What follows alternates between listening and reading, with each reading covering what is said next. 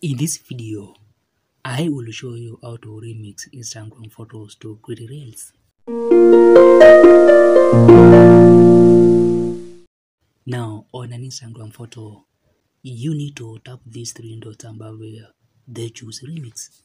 And from there, you need to add clips, stickers, or text before posting your reel. And if you decide to add clips, you will be using the photo as a green screen.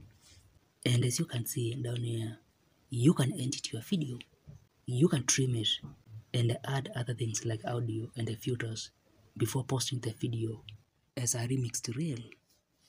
And after posting the remixed reel, you should be able to see the username of the original creator as an accreditation. And through the remixed reel, you can use the reel's audio down here to create a new reel.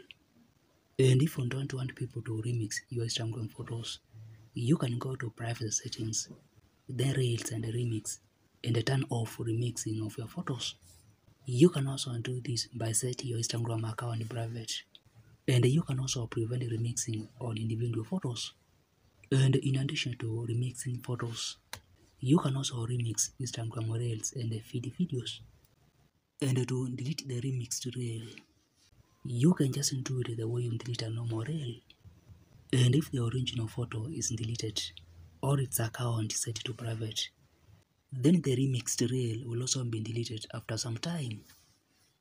Now, if you find this video helpful, like it, and if you want to grow and succeed on Instagram and other social media platforms, ensure you subscribe to this channel for more videos.